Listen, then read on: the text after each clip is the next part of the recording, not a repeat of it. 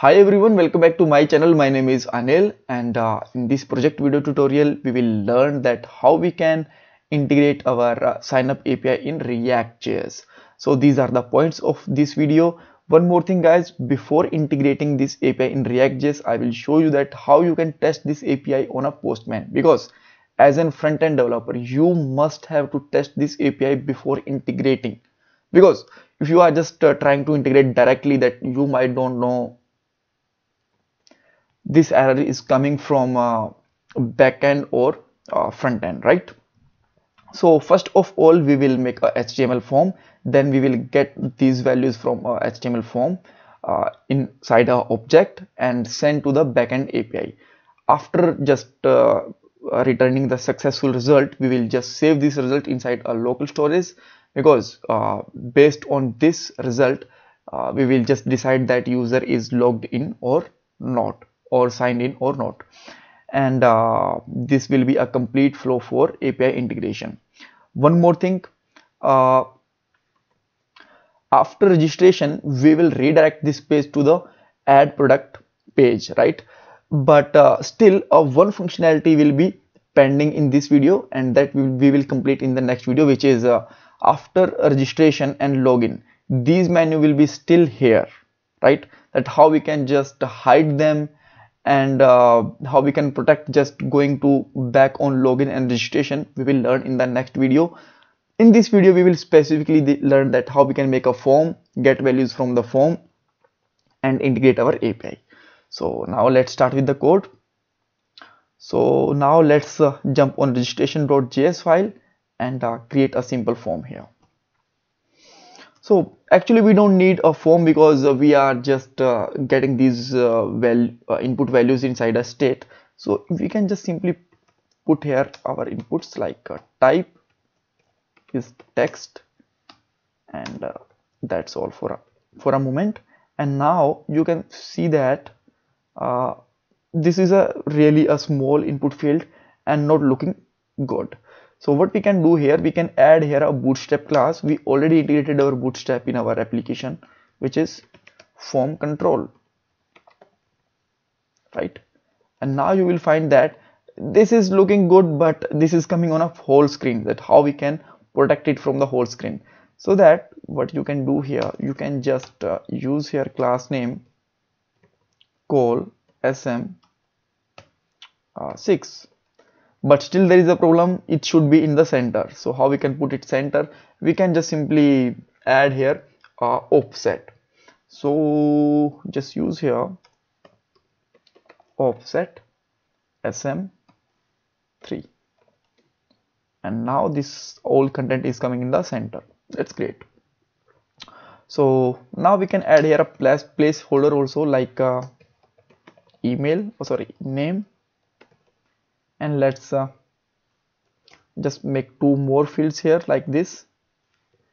But now you will find that there is no space between these fields, so we can add here a br tag. Even we can use some kind of CSS also here, but to save the time I am just simply using here a br tag.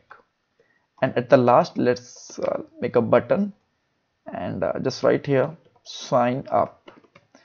And this button is not looking well, also looking good.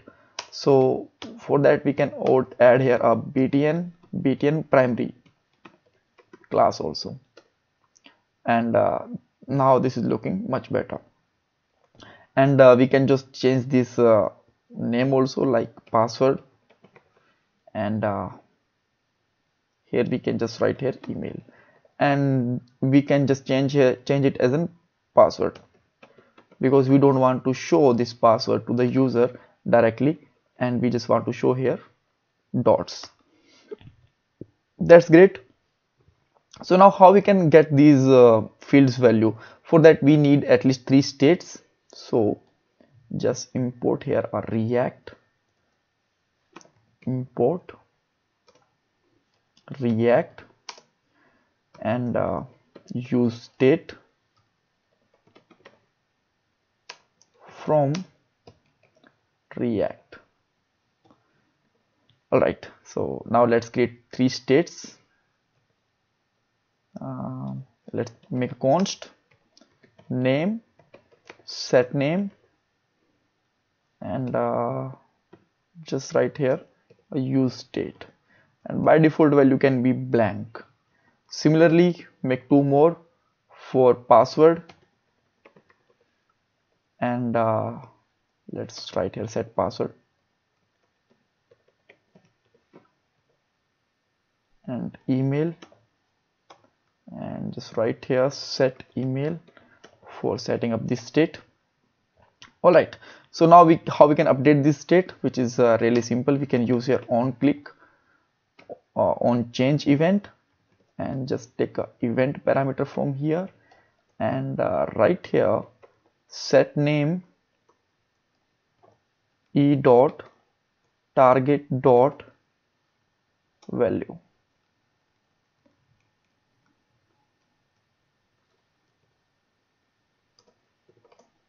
and let's add three more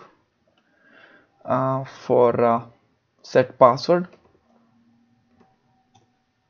and set email. Oh, my bad, set email. Great. And now let's define these, bind these state with the values like name,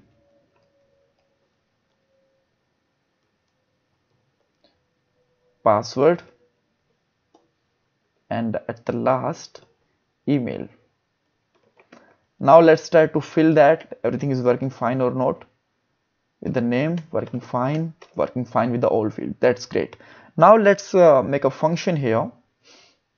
Let's say function sign up, and let's try to console these all state here. So that's, let's say name and password and email, right? And let's call this function on click of this button. Great. And now let's open console and try to sign up, and now you can see that we are able to get these values, all values. That means we just get these values inside the function. So now let's convert these three states with a object. So just simply write here let item equal to object and these. Right, now we have an object here. If you just want to print it, then you can just put here simply item, and here we go. Now this is converted inside object because we just put here two brackets inside around it, and they will automatically convert it inside the object. So now let's use here okay, so now it's time to test our API, because now we just want to integrate APIs, right? Okay, so first of all, what we need to know, we must have to know our API parameters and URL. So how will you just get to know? Your backend developer will tell you that what parameters you need to send and what is the URL of that API and what method is using. So we are using post method because I just created this API, so I know that, right? And you can just simply put here local storage, and port is 8000 and API registration, and inside body we have to select row and JSON data, because from front end in 99.9% APIs we are just sending JSON data. And now just select here a name, then let's say it's XYZ, it's like dummy name, and then password can be like ABC XYZ, whatever you want, and after that email can be like xyz@test.com, and I must have to wrap it inside quotes. So now let's try to send it. If it will return 201 result, that means this is working fine. Here you can see that the status is 201 and this result is stored with the ID 10. So as a front-end developer, you cannot confirm until that you are just signing up with this URL, right? But I just created this API, so I can just show you that this is stored inside a database also. Here you can see that with the ID 10 this is stored. That's great. So this is not a useful name, so I'm just going to remove it, right?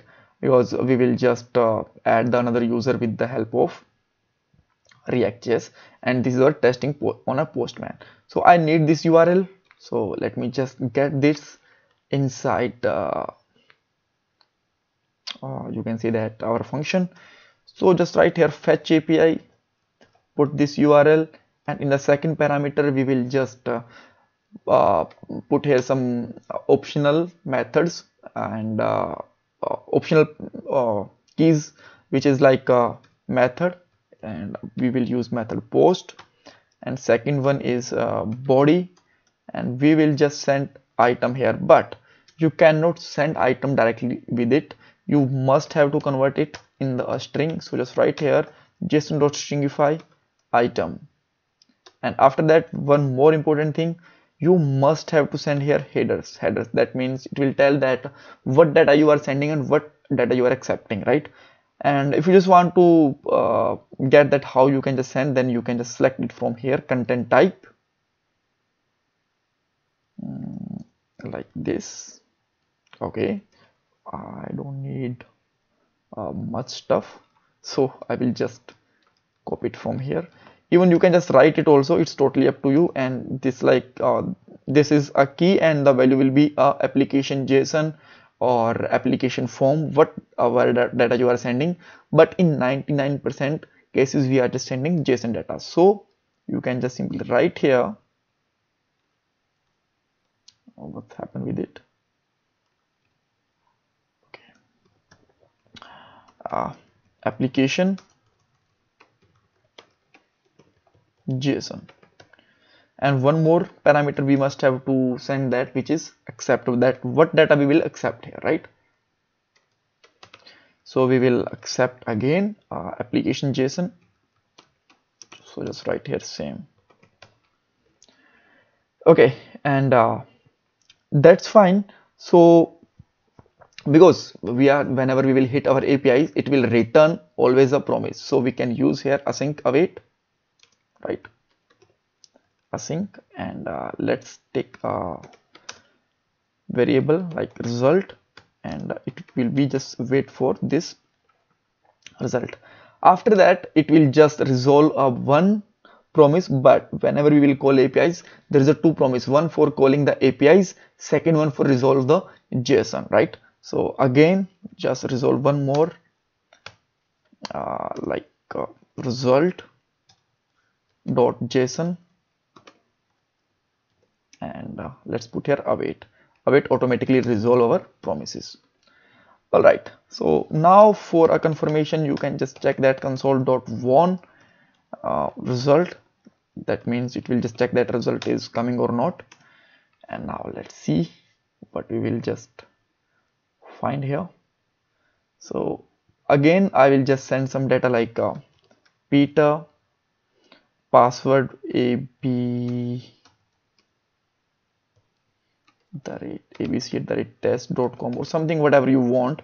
And again email address is, let's say, peter@test.com. let's try to sign up it, and now you can see that we just got this result. And let's see, is it stored in the database or not? Yes, this is stored. That how you can check that your API is working or not, and the data is just sent through the APIs or not. Here you can see that registration, our URL of our API, even you can check the URL here, post request type, status code, and this data that we just sent, and the data that we are just receiving. All right, so now I'm just going to remove it again because I don't want much more entries. I will just make a genuine entry and redirect it on a add product, and I just want to also add this data to the you can say that local storage, right? So just coming from here, you can just simply put here local storage dot set item user info. This is a key, and we can just store this result inside a local storage. But there is an issue, we cannot store this data directly. We must have to convert in a string like this, and after that how we can just redirect it to the um, add product page. For that we must have to import history from uh, React router. So import something from React router DOM and just right here use history, and let's take this history inside a const like this, and now let's simply write here history dot push and your URL, and my URL will be add here. And now let's see what we are getting here. Just now right here let's say Peter, and password will be abc @ 123, and email address can be like peter@test.com. Let's sign up on it, and now you can see that our one more API is just fired from here, and we are redirected to the here, and in database we just get again one more entry. And now let's check our local storage also, and here we go, we have this Peter email address and all other data inside our local storage also. If you still have any kind of confusion, you can ask me in the comment box. Yes, I know that after just login or registration these two items should not be there, and I will just tell you in the next video that how we can handle these. So bye bye for this video, and stay tuned for more videos, and please like this video and subscribe my channel.